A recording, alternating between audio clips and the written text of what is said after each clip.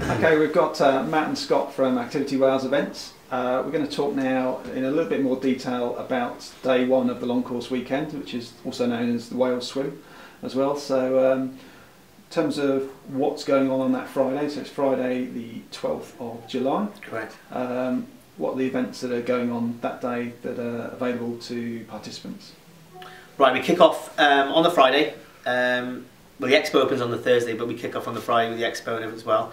And then we're down the beach from 4 o'clock, and we start with what we call TAF Kids, which is our sort of children's race. A lot of children in the local area get involved, children of all the athletes get involved, and some children come from away just to race in the race.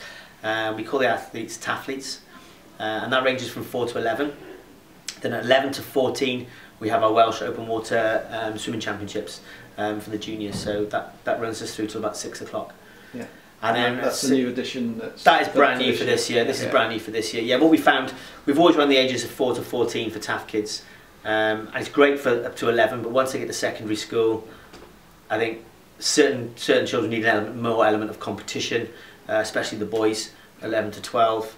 And again, it just they need something a bit more serious, really. So we're putting them in the water. And to be fair, a lot of the swimmers, the top swimmers in the country now, when you're 13, 14, that's probably when you're best before you discover boys, girls, alcohol, nice wines or whatever at 17, 18, yeah, and food and crisps and McDonald's and Greggs. Stop talking about it. So that's when they're really good. So some of these guys out there will, they'll be swimming better times than the guys in the Wales Swim by a long way. Yeah. So there'll be some special swimmers out there on the 12th. And what distances are the kids going to be swimming in? They'll be swimming between 800 metres and a mile. Right.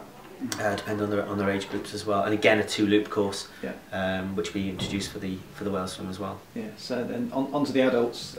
We've got the first part of the long course weekend, but we've also got a half distance, so 1.9k swim available. Yeah, absolutely. It's designed for a 2-lap course for a number of reasons. You come down, perhaps you're doing the long distance for the first time, so on the second lap you do touch land again. It's great. You can have a little bit of a compose yourself. You can kind of reevaluate where you are as well. So if it's not where you want to be, then you can just come back to the finish line or go back in the water. So it's great to have the 2 distances to choose from. Yeah.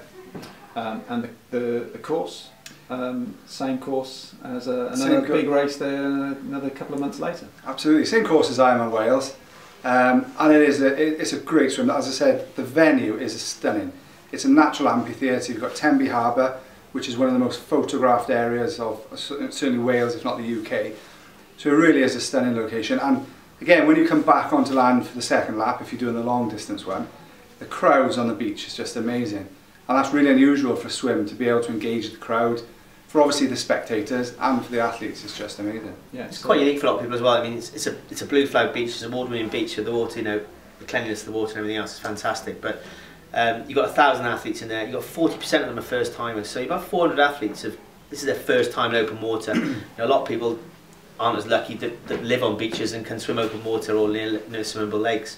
So a lot of people are just used to pools. So it does give your first timer as well an opportunity to come out and be with like-minded people in that wetsuit for the first time. Absolutely. In a big lineup for the first time. And the first time you go in the water, you learn a lot of stuff like, don't go in the front, get towards the back. Don't get run over. Don't get run over. So, but it's a nice that you're with like-minded people as well, and a lot of people bouncing off each other on the beach. Yeah, and I believe you've got something special sort of going on at the front of the race. Adds a little bit of the hair, yeah, absolutely. We introduced that a few years ago. Actually, it's worked really well. We had Tommy Allen, who was absolutely superb, but we have something we call the hair. So we put a £500 bounty on his head, or her head, whoever comes forward. And if they win the race, they keep the £500 towards their training or whatever it may be. If they lose, the person that beats them then decides the £500 goes to a charity of their choice, which we had for the first time ever last year. Actually, a swimmer actually beat the hair, so yeah, it was quite unique and makes for great viewing as well. Only one person wears the yellow hat, and that's the hair, and you can see them all the way around. So it does add a bit of excitement to the actual overall race. Yeah. And it's really good as well for triathletes come down as well. It's an event for triathletes, but for just swimmers as well. So if you just like swimming, it's an event for you, and it's really good to compare the two. You can see just swimmers and triathletes mixing together. You kind of see where they are in the sport, and some of the guys that are really sharp, top end swimmers in triathlon have got opportunity to test themselves against some of the guys that are really sharp at the top end of just open water swimming, and that's really cool as well. Excellent. So that's the Wales swim. That's as we said, Friday the 12th of July. Yeah. Website thewaleswim.com. Waleswim.com. So what we'll do in some separate interviews, and we'll link all of those. Hopefully at the bottom of this one when you see it, we'll talk about the sportive on Saturday and also the half marathon and marathon on Sunday. So for now, thanks very much, guys. Thanks a lot.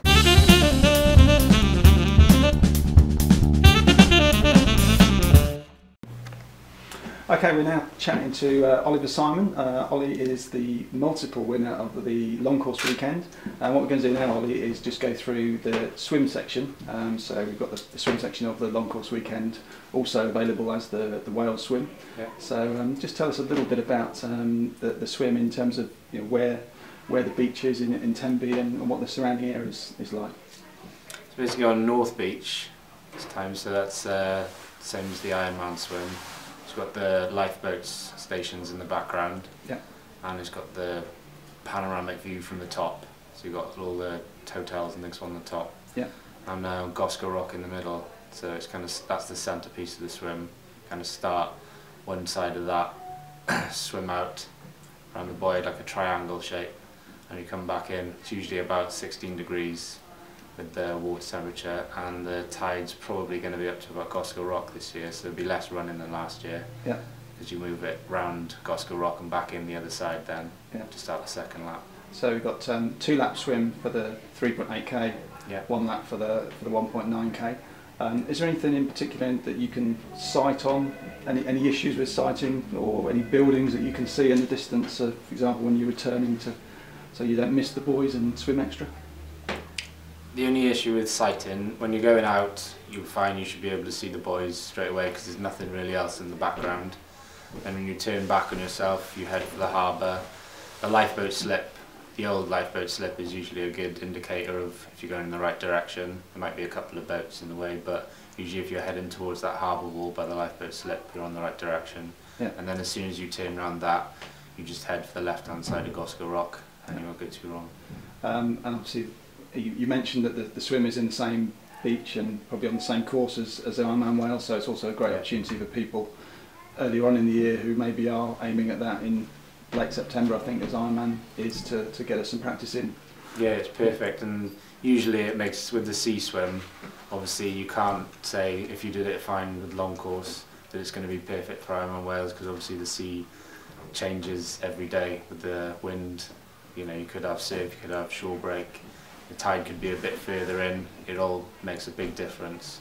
But as long as you've got that distance in that seawater, in your wetsuit, you should be fine for it. And we're going to see you there again next year, hoping Hopefully, to yeah, get hopefully. back your title from 2 years ago. Yeah, definitely.